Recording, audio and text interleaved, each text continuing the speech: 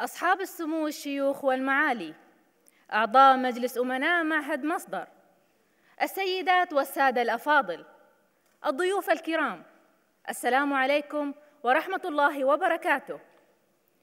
أحييكم جميعاً وأرحب بكم في حفل التخرج الثاني لمعهد مصدر للعلوم والتكنولوجيا.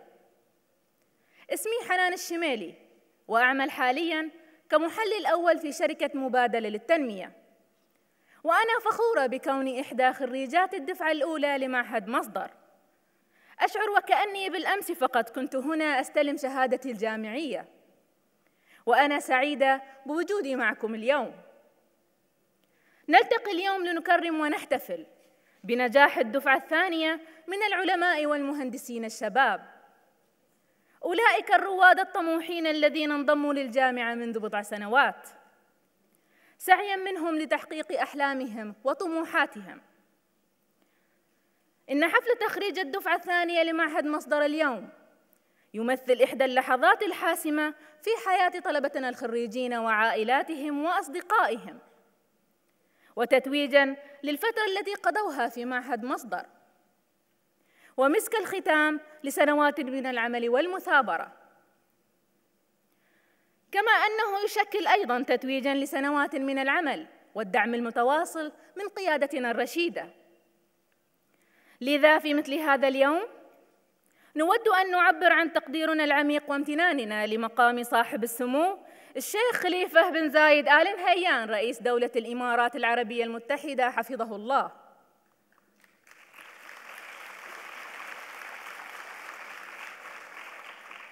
والفريق أول سمو الشيخ محمد بن زايد آل نهيان ولي عهد أبو ظبي نائب القائد الأعلى للقوات المسلحة لدولة الإمارات ورئيس مجلس أمناء معهد مصدر على رعايته الكريمة لحفلنا اليوم، شاكرين لسموهما حرصهما الشديد على تطوير التعليم ودعمهما القوي لمؤسسات التعليم العالي. نشكر أيضاً الشريك الاستراتيجي لمعهد مصدر، معهد ماساتشوستس للتكنولوجيا، على جهودهم في دعم المعهد من أجل بلوغ هذا اليوم. أيها السيدات والسادة، أرجو أن تشاركوني الآن في الترحيب بطلبة دفعة هذا العام والأساتذة المتميزين الذين قدموا لهم الدعم اللازم للوصول إلى هذه المرحلة اليوم.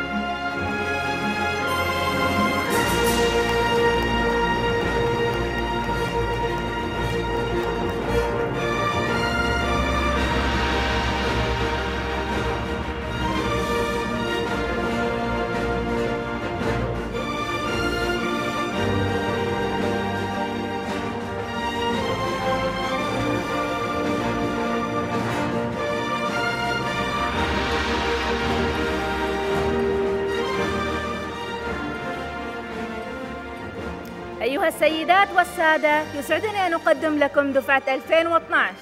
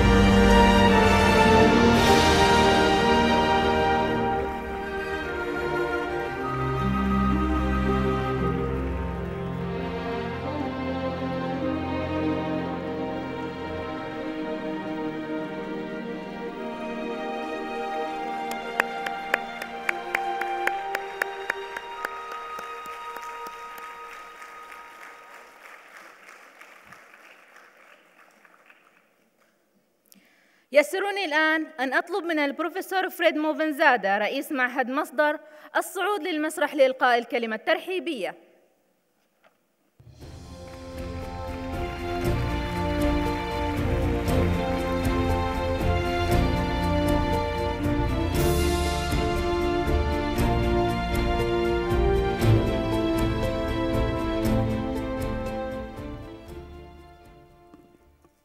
Good morning. On behalf of the graduating class of Masdar Institute, its faculty and staff, I would like to extend our deep gratitude and appreciation to His Highness Sheikh Abdullah bin Zayed Al Nahyan,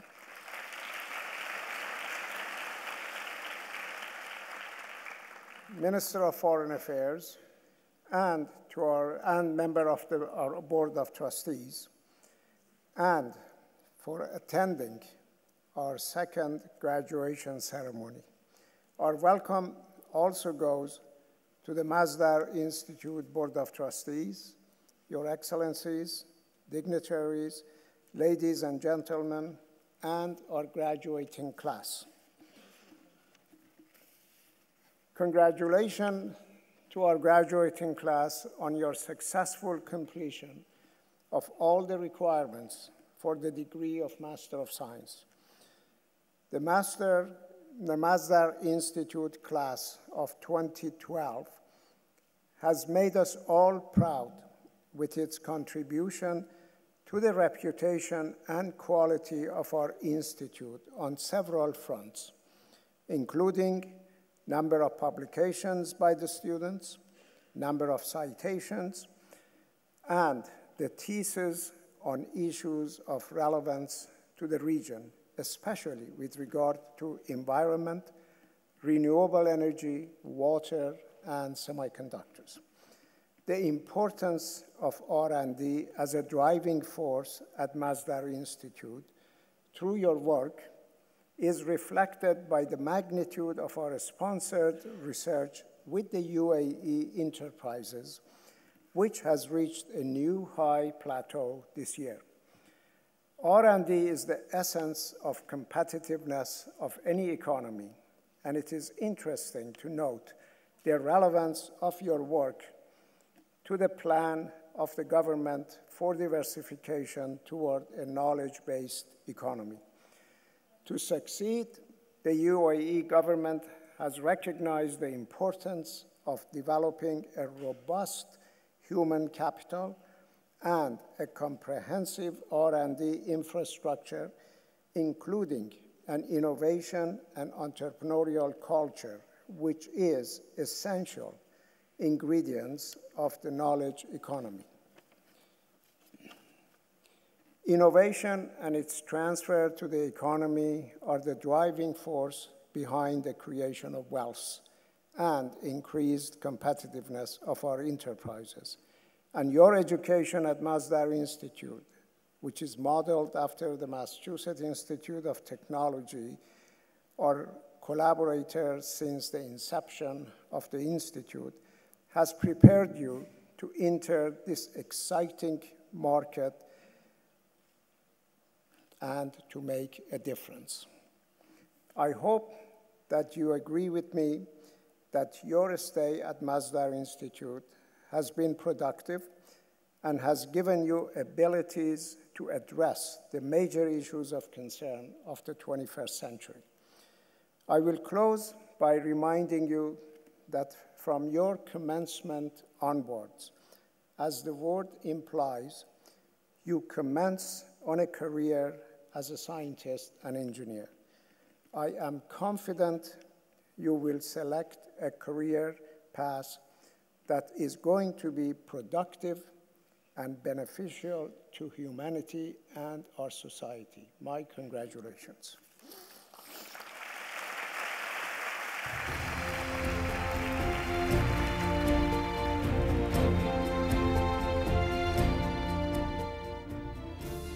شكراً للبروفيسور موفنزادة على هذه الكلمات الملهمة. أيها السيدات والسادة، يسعدني ويشرفني أن أدعو سمو الشيخ عبد الله بن زايد آل نهيان وزير الخارجية إلى المسرح لإلقاء الكلمة الرئيسية.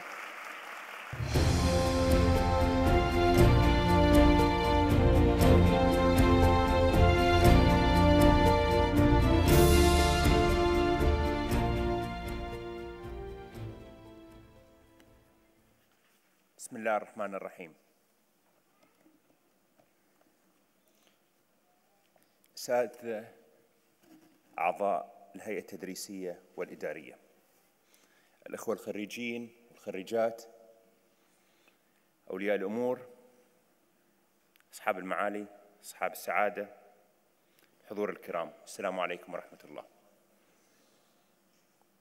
يطيب لي في البداية أن أرحب بكم في هذا الحفل، حيث تشاركون الخريجين وأولياء أمورهم فرحتهم بإنجازهم وتميزهم العلمي. بهذه المناسبة يشرفني أن أرفع أسمى آيات العرفان والتقدير لمقام سيدي صاحب السمو الشيخ خليفة بن زايد آل نهيان رئيس الدولة،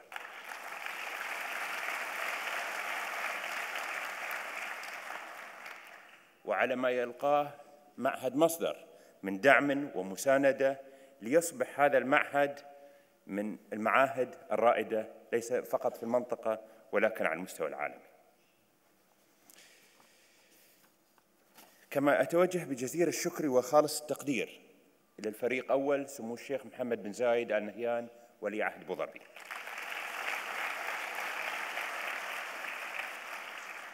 لتفضله برعاية هذا الحفل، وهذا يدل على المكانة التي يحظى بها هذا المعهد ليس فقط في حكومة أبو ظبي ولكن عند القيادة في دولة الإمارات وقيادة سمو الشيخ محمد للاهتمام البالغ لقضايا الطاقة المتجددة والطاقة النظيفة.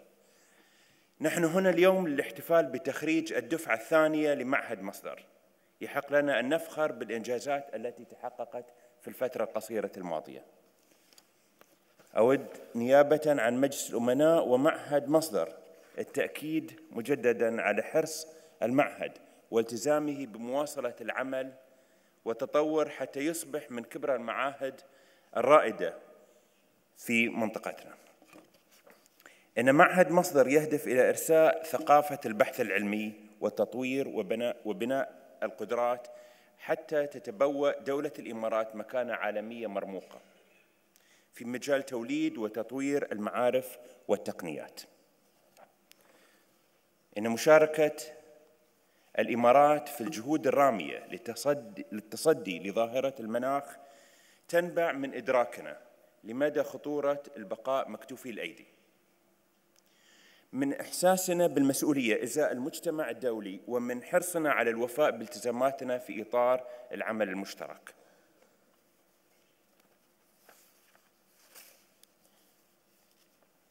انطلاقاً من ذلك قامت وزارة الخارجية في مارس عام 2010 بإنشاء إدارة شؤون الطاقة وتغيير المناخ من أجل التنسيق مع إيرينا. تم تكليف أخينا وصديقنا سلطان الجابر بهذه المهمة. مشكور سلطان على كل الجهود اللي تبذلها.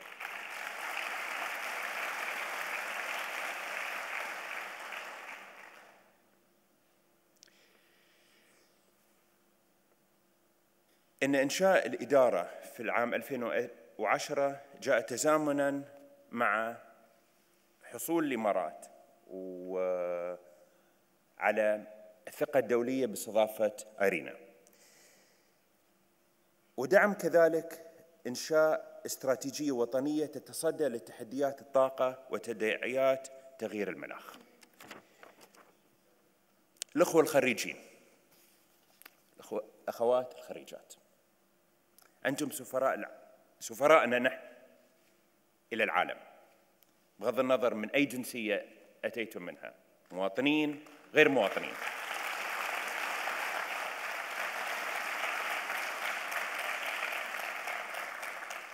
سفراء الإمارات وسفراء مصدر، أنتم سفراءنا في مجالات الطاقة المتجددة والتنمية المستدامة، والمهام الملقاة على عاتقكم هي تشجيع الآخرين وحثهم على تحمل المسؤولية وتعزيز كفاءة الطاقة ومراعاة البيئة وحماية مواردها الطبيعية لأجيالنا القادمة، لأطفالنا وأحفادنا.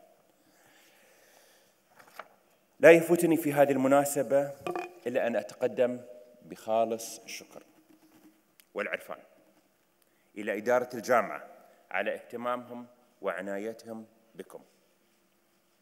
ختاماً أتوجه بخالص التهاني لكم جميعاً ولأولياء أموركم وأصدقائكم ولدولكم، كانت الإمارات وغيرها، على جهدكم وعلى حرصكم وأيضاً ثقتكم في مصدر. شكراً لكم جميعاً، أتمنى لكم مستقبل أجمل.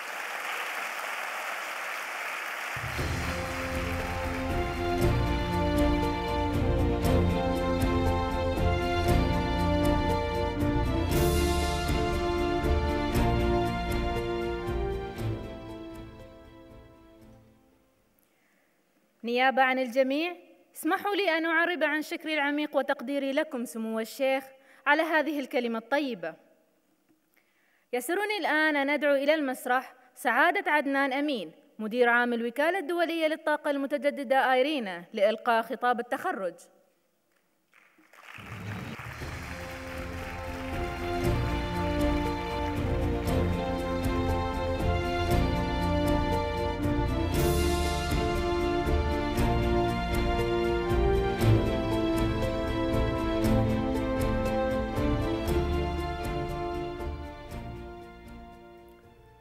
Your Highness Sheikh Abdullah bin Zayed Al Nahyan, Your Highnesses, Your Excellencies, Dr. Movanzadeh, Masdar faculty, parents, and especially graduates of 2012.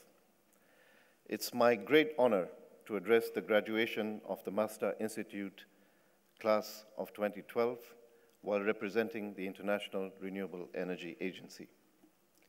Today, we celebrate the class of 2012. And we also celebrate the foresight and commitment that made it possible that the world-leading Masdar institution and IRENA's global headquarters have both come to be based in Abu Dhabi as the highlights of the emerging world metropolis that we live in. It is a testament to the foresighted vision of the leadership of the United Arab Emirates and their ongoing commitment to sustainability. It also demonstrates the recognition of the essential contribution that educated human capital and knowledge make to the world, especially to the realization of sustainable development and renewable energy. Class of 2012. Today is the 30th of May, 2012, and today is your graduation day. For the long hours of studying, for the countless rewrites and reworkings, for all those times that you turned away from distractions and turned towards your books and your laptop, congratulations. Your dedication and determination have got you here, and today we are here to celebrate you and your achievement. You chose to spend your time studying, and for most of you, you also chose what to study, where and when. But imagine if you did not make those choices. Imagine if you could not make those choices. Around the world, people are growing up without the ability to make the choices that you have had. If you had not had access to secure and clean energy, it would have dramatically changed the ability you had to make your choices. That is the reality of too many people in the world, and that is the reality that we have the responsibility to change. Access to secure and sustainable modern energy services is currently available to the fortunate. But with abundant natural resources, the power of human ingenuity, and strengthening global commitment, it can become a reality for all. The world's commitment to transform our energy paradigm to a future of renewable energy is growing. The momentum of this is evident, as renewables have grown into a $1 trillion industry, and 158 countries have chosen to actively engage with us at IRENA. But after the hours you have spent studying, I do not need to convert you to the power and the potential of renewable energy. After all those hours, you have become part of the future of human ingenuity. You are joining the ranks of committed individuals around the globe who enable us to improve our ability to harness and realize this incredible potential.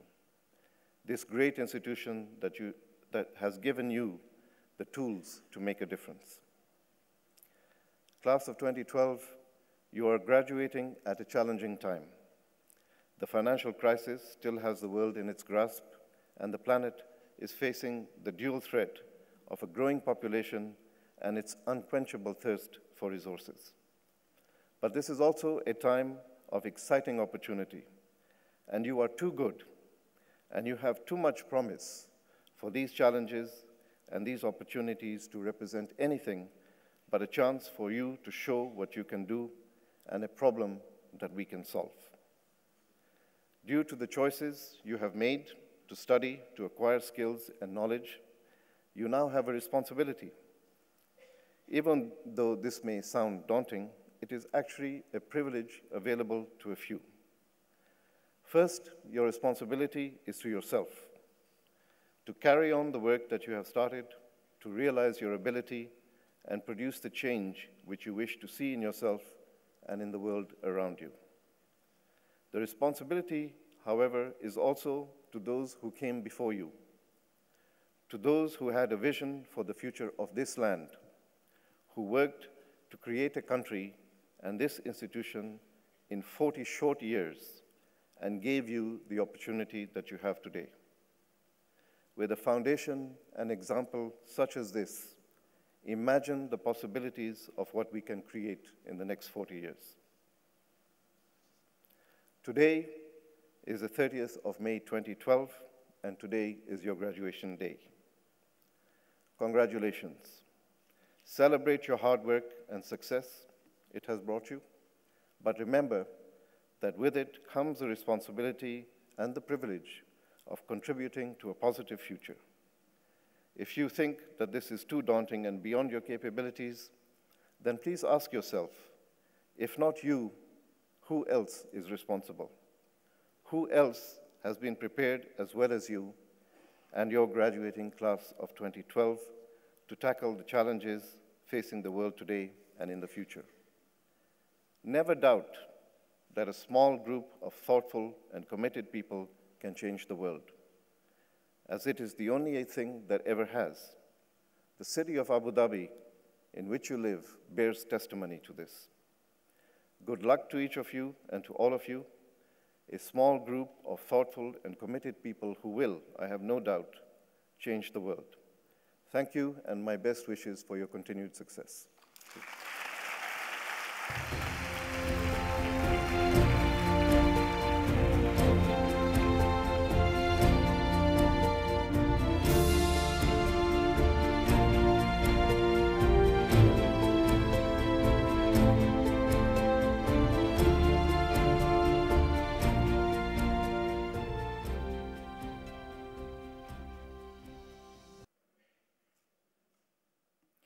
شكراً لكم سعادتكم على هذا الخطاب. اسمحوا لي الآن أن أدعوكم لتوجيه انتباهكم إلى الشاشة.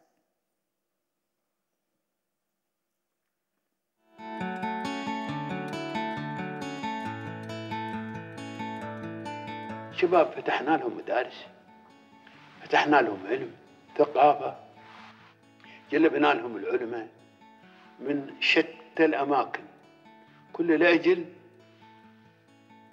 ينفعون أنفسهم أولاً ويرضون أهلهم وينفعون الدولة.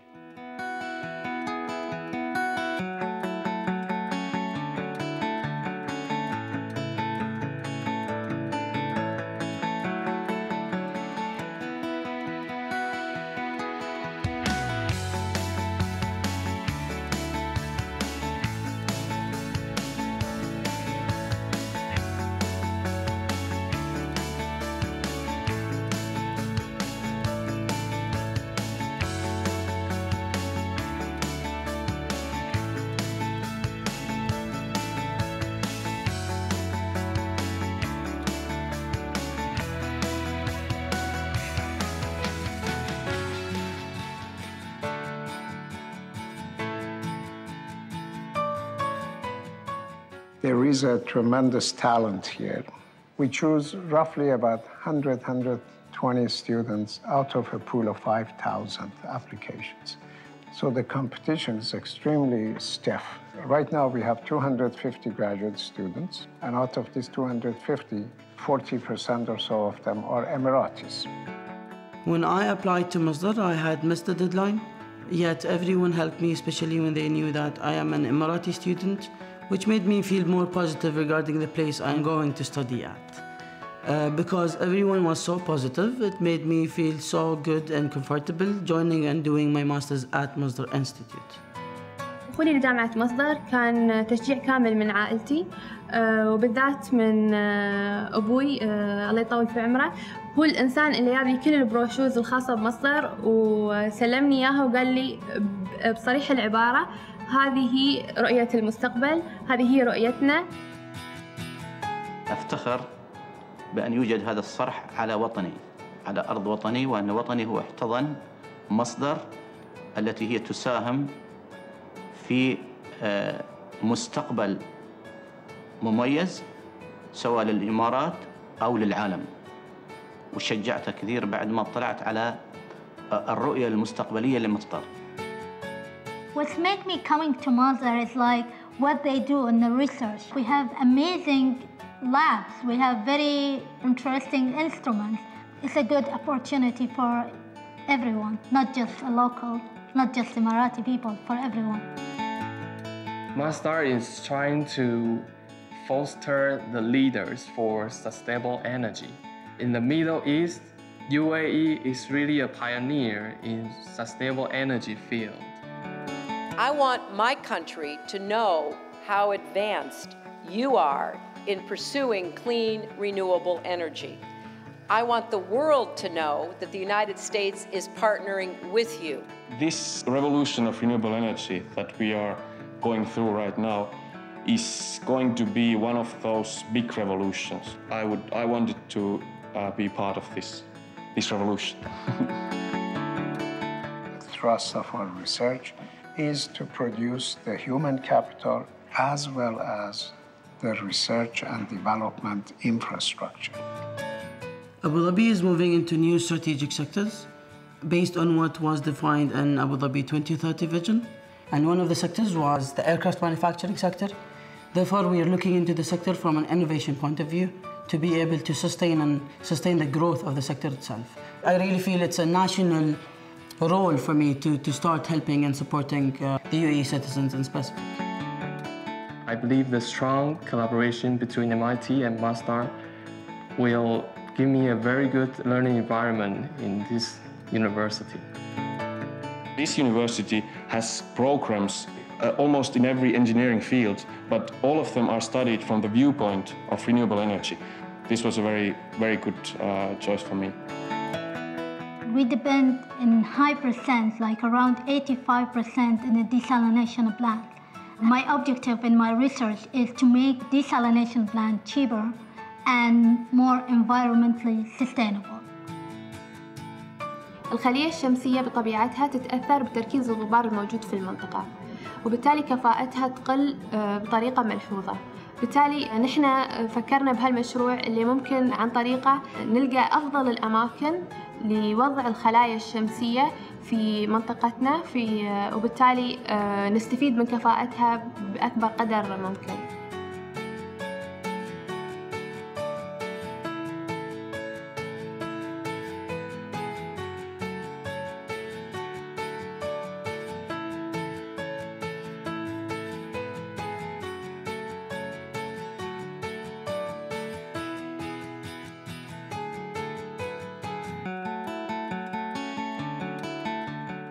الحين أنا أشتغل كمحللة في شركة مبادلة، ودراستي في مصدر كانت علمي يعني، وكانت في التكنولوجيا بشكل بحت.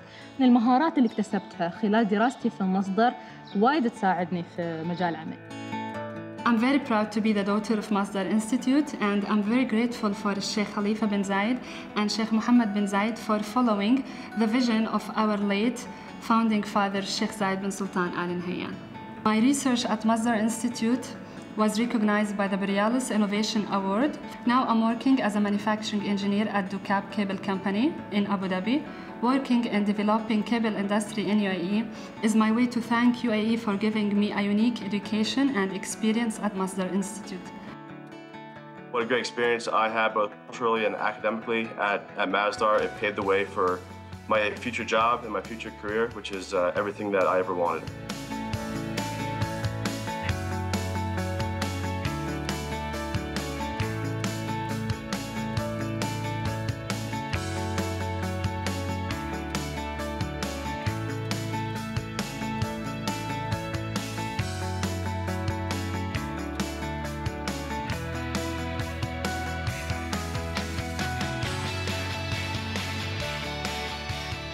I will be always thankful for the leadership of UAE for giving us, a great opportunity. Building Masdar in the UAE helped the Emirati student to stay in the country instead of going abroad. صح ما درست لا وصلت هالمستوى، بس أتمنى عيالي يكونوا أقدار عني أنا. مثل الحمد لله درست في جامعة العين، والحمد لله جابت امتياز فيه، ودرست هنا والحمد لله أنا افتخرت بها، أخوانها وأبوها وأهلها كلها. My life goal is to be able to be proud of what I did when I'm an old man. I think, and this university, it's really possible to do something that you can be proud of in the future. بالنيابة عن مجلس أمناء مصدر، يشرفني أن أهنئ خريجي الدورة الثانية على نجاحاتهم. لقد ساهمتم من خلال أبحاثكم ودراستكم في جعل معهد مصدر منارة للعلم ومركزاً عالمياً لأبحاث الطاقة المتجددة. ألف مبروك. This is truly the starting point in your professional career. Don't waste what you have learned. Put it to a good use. You can make a difference.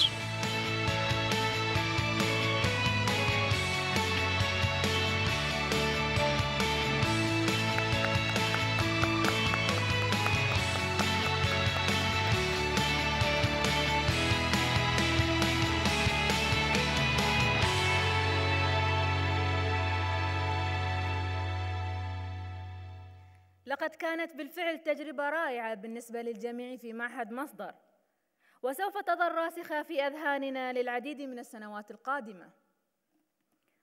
أود الآن دعوة الطالب راني متريدسكورس إلى المسرح لإلقاء كلمة الخريجين الأولى بالنيابة عن طلبة دفعته لهذا العام.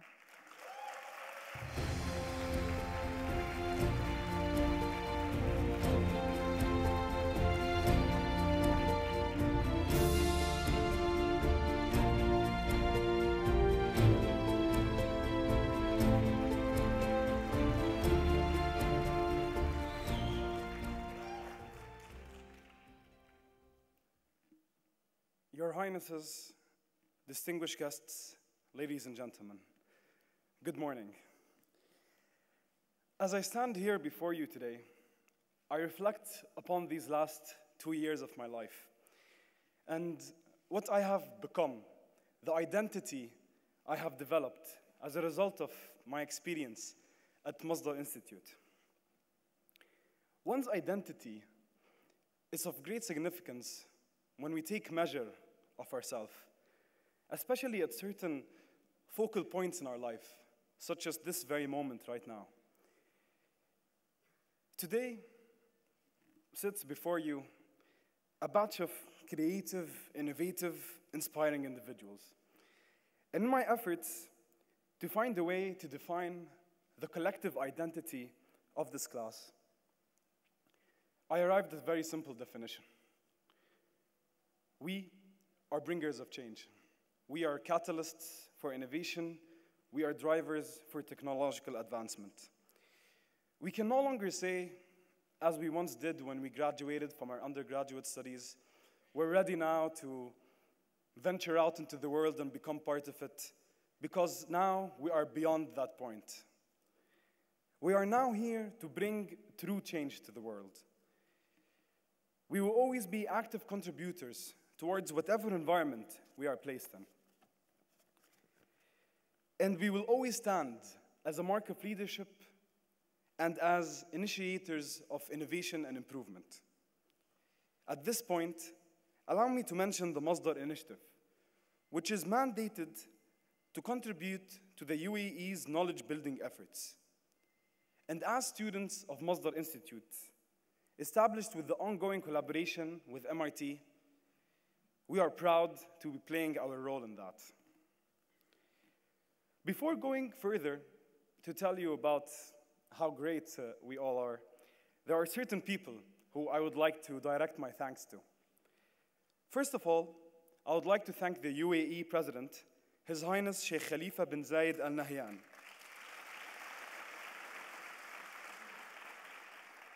for his support of the Masdar initiative. I thank you, Your Highness, on behalf of all of us at Masdar Institute.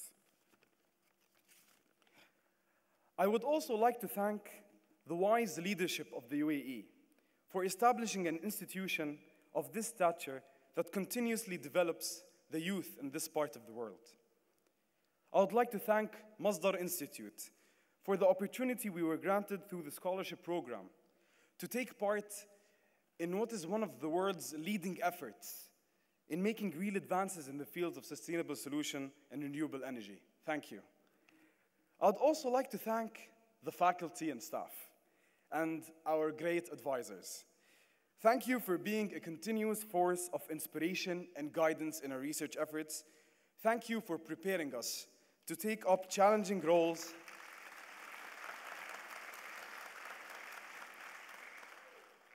Thank you for preparing us to take challenging roles as full-fledged professionals in the industry that are looked upon for furthering the roles of sustainable and renewable energy. And one of the most important factors in my experience at Masdar Institute, and one which shall remain engraved in my memory for a long, long time, is the students.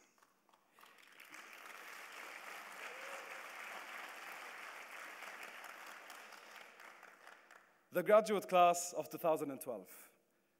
I thank you all.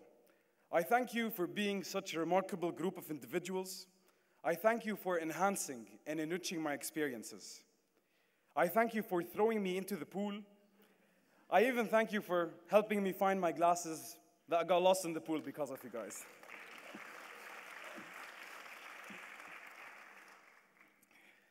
Never in my life had I been part of such a diverse group of individuals, of knowledge-craving, intelligent minds. And that, more than anything, has been the driver for success at Masdar Institute. I only hope that the people I work with will have a fraction of what you all have shared with me. I am honored to be standing here and to be speaking on your behalf. I am honored to represent and be part of the Masdar Institute class of 2012. Thank you.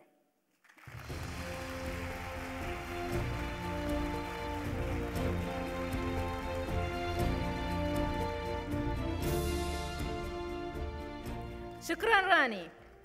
اسمحوا كذلك أن أدعو الطالب يوسف أحمد العبد لإلقاء الكلمة الثانية في هذه المناسبة الخاصة.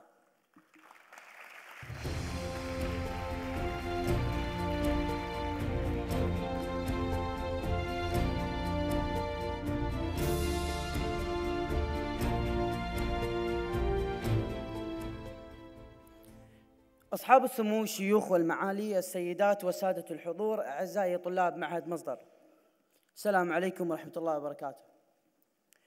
نشكر لكم بداية حضوركم معنا اليوم في هذه المناسبة احتفالاً بتخريج الدفعة الثانية من معهد مصدر للعلوم والتكنولوجيا.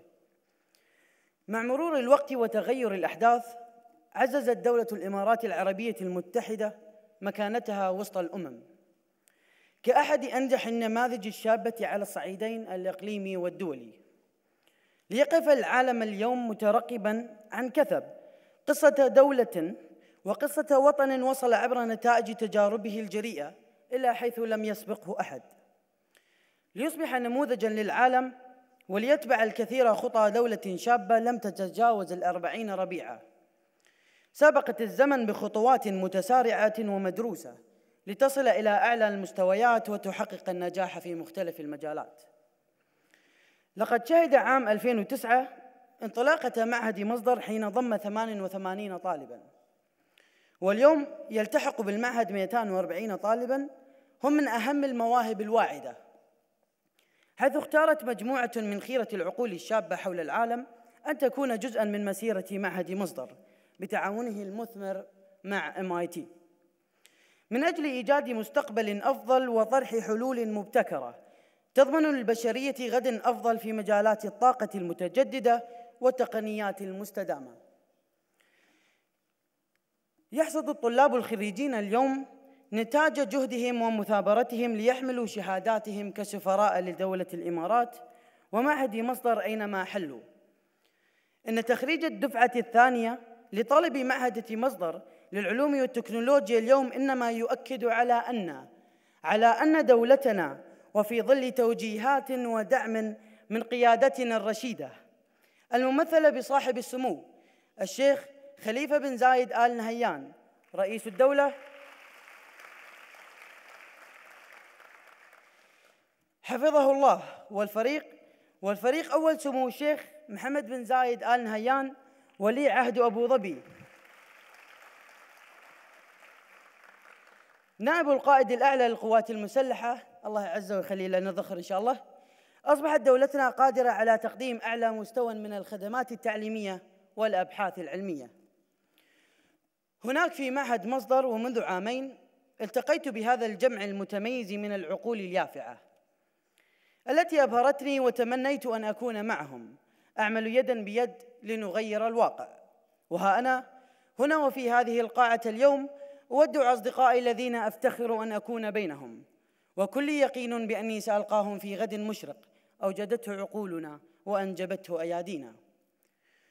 وكطالب في معهد مصدر أود أن أثني على مبادرة مصدر التي لعبت دوراً رئيساً في بناء المعرفة في دولة الإمارات، كما أتوجه بالشكر لكل من آمن بمعهد مصدر ووثق به وقدم الدعم له، سواء من رجال الأعمال أو الشركات والهيئات من القطاعين الحكومي والخاص، والذين كان لمساهمتهم الأثر البالغ لتحقيق ما وصلنا إليه اليوم. أتقدم بأسمى التهاني للناجحين والناجحات، ونيابة عن كل خريجي الدفعة الثانية لمعهد مصدر أعبر عن شكري وامتناني الكبير لأساتذتنا الأفاضل وموظفينا المخلصين وإدارتنا الحكيمة، ولكل من بذل جهداً لتجسيد هذا الحلم النبيل على أرض الواقع. وختاماً وبالأصالة عن كافة الخريجين، أتوجه بخالص الشكر والتقدير والعرفان لحكومتنا الرشيدة وقيادتنا الحكيمة على كل ما يقدموه لهذا الوطن، ونعاهدكم بأن نسير على خطاكم وأن لا ندخر جهداً في سبيل رفعة شأن الوطن الغالي على قلوبنا جميعاً. وأحب أشكر سمو الشيخ عبد الله بن زايد على هذا الخطاب الجميل وتواجده معنا، وإدارة مصدر وبالأخص دكتور سلطان الجابر على كل الدعم الذي قدمه لنا، وشكرا جزيلا للجميع، والسلام عليكم ورحمة الله وبركاته.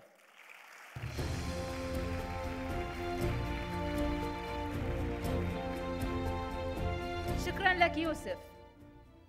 يسرني ويشرفني الآن دعوة كل من سمو الشيخ عبد الله بن زايد آل نهيان ومعالي الشيخ نهيان بن مبارك آل نهيان وزير التعليم العالي والبحث العلمي، والرئيس مو بن زادة لتسليم الشهادات للخريجين.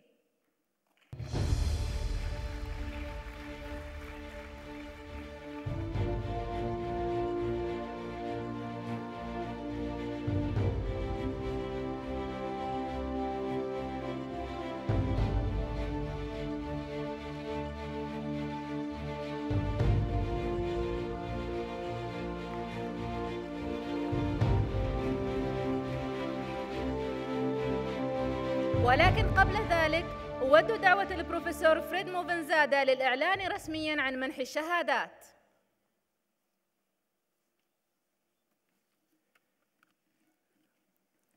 Under the authority vested in me as the president of Masdar Institute of Science and Technology by its Board of Trustees, I am honored and pleased to request that Their Highnesses Sheikh Abdullah bin Zayed Al Nahyan and Sheikh Nahyan Mubarak Al Nahyan confer the degrees of Master of Science upon the graduating class of 2012 of the Masdar Institute.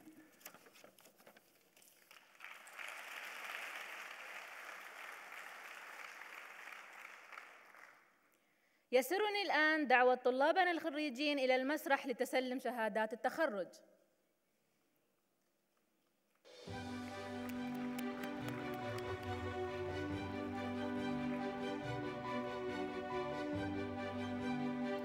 ماجستير العلوم في علوم الحوسبة والمعلومات. أديد مولات متايو أديبتو.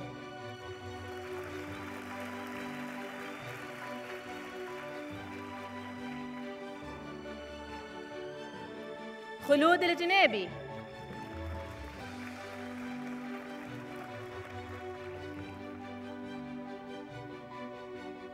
محمد حسين طوخي.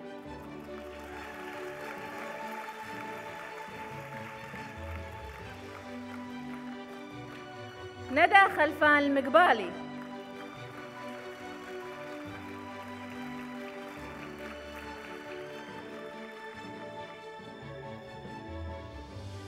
فهاجن هاروتونيان.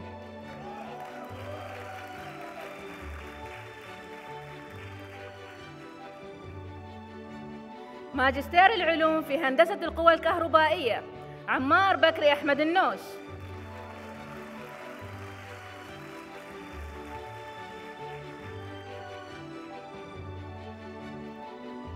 ديما دريد البيك.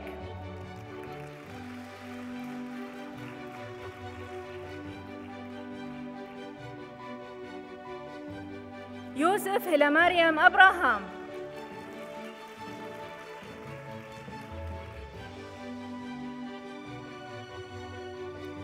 يوسف عبد العزيز محمود.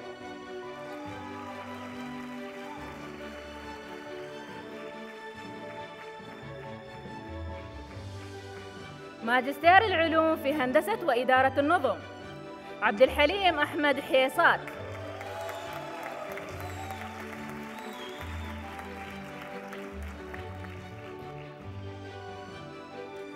أرتو تيميرانتا.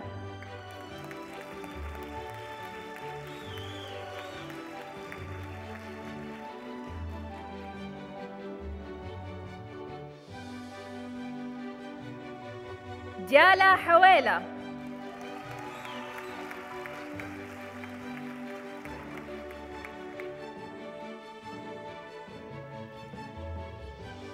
لكشمي نترجان.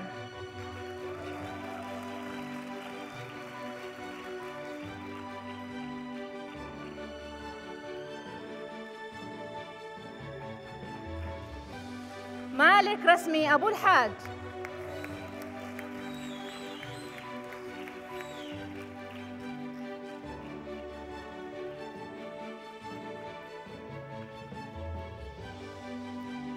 مروى أحمد المهيدر.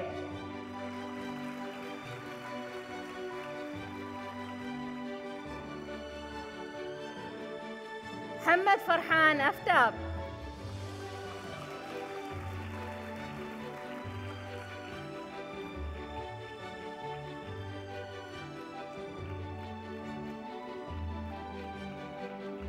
رحمن أوليسيغون أوليرتن.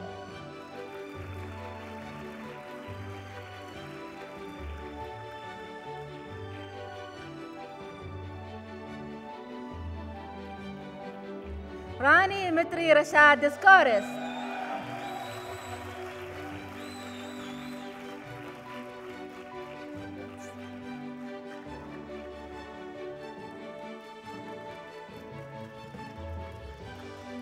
يوسف أحمد العبد.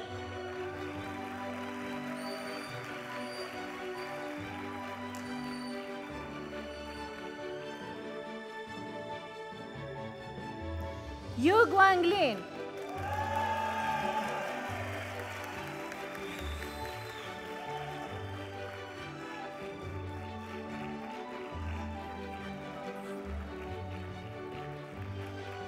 زينة فهمي عباس.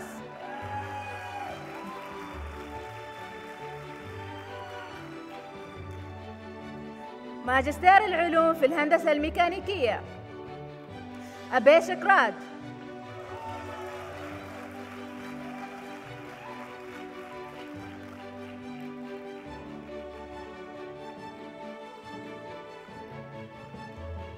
أمينة حسن إسلام.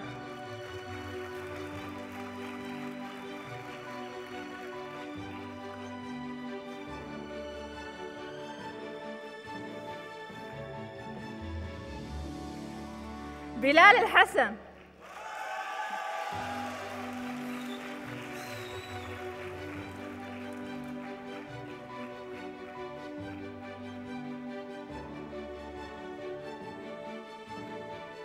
ليوسو.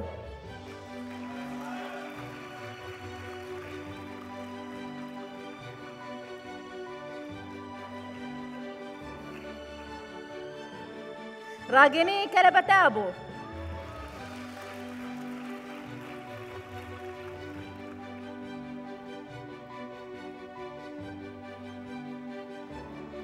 رشا أحمد عبد ربه.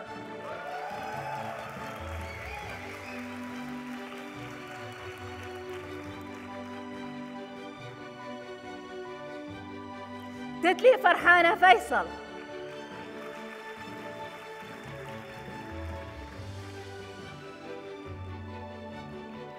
ماجستير العلوم في هندسة النظم الدقيقة أيمن زين العابدين رزق.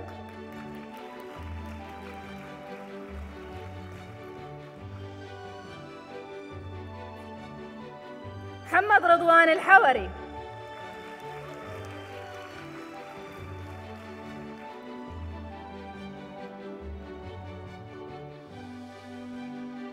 محمد عويس بن ألطف.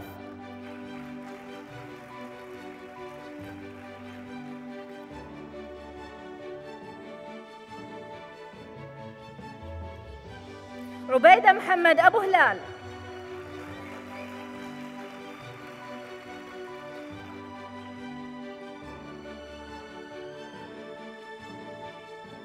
سابينا عبد الهادي.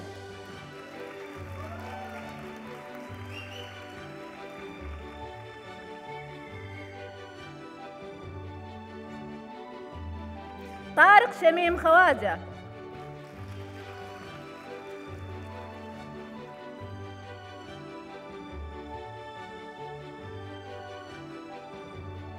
تومستين تكيستي هابتي،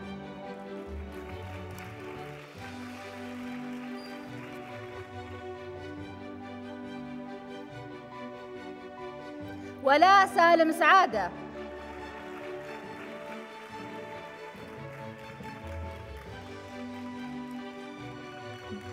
ماجستير العلوم في علوم وهندسة المواد أحمد زيان،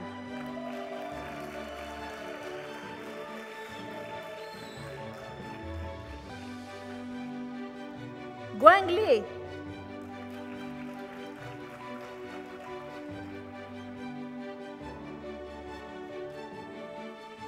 هاو بان،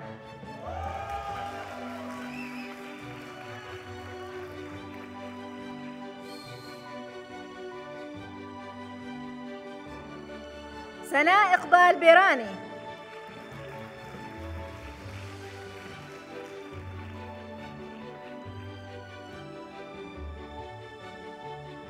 يرجان عبد الصمد يرجان،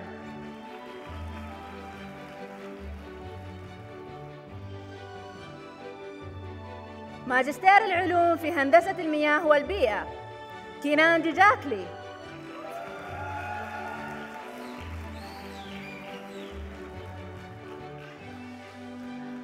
ميثة محمد الكعبي،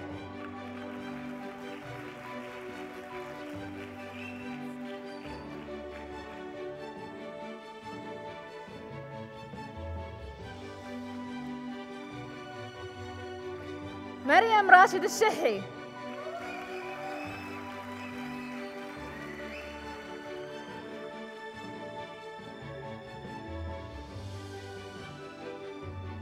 نور مزهر،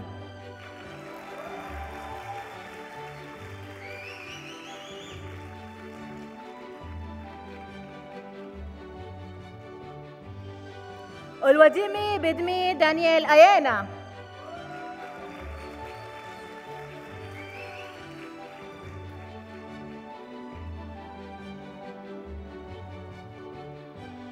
رشا باسل سفريني،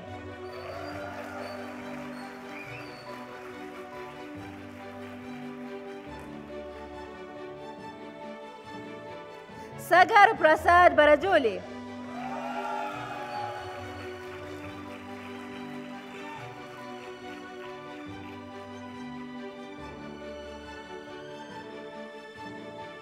وان عبد المتين،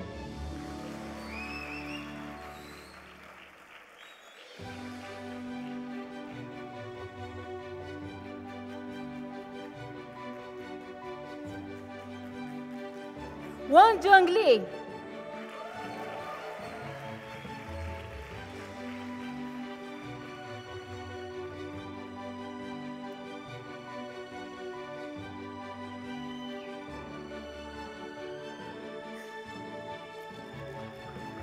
يحيى عبد المقصود عيسى،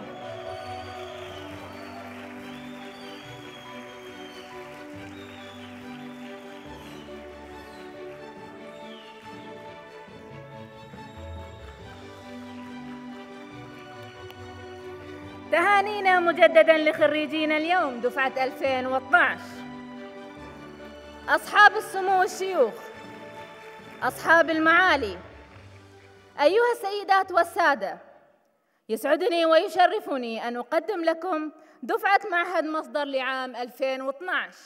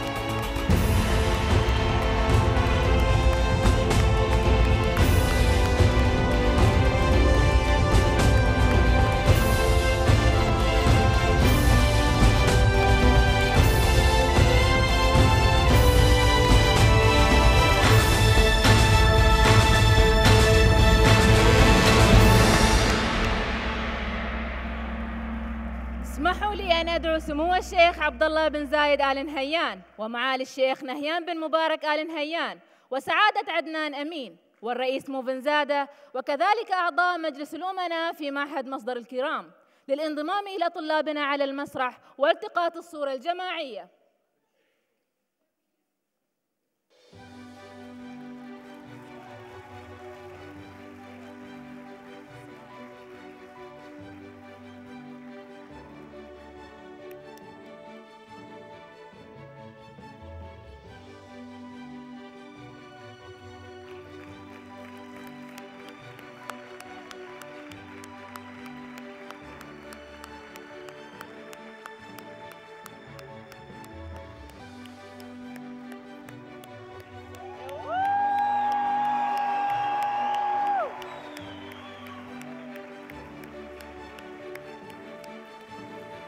أيها السيدات والسادة، مع هذه الصورة التذكارية نأتي إلى ختام حفلنا اليوم. نتوجه بخالص الشكر والتقدير للجميع على الحضور والمشاركة، مع أطيب التهاني والتمنيات لجميع خريجين اليوم، والسلام عليكم ورحمة الله وبركاته.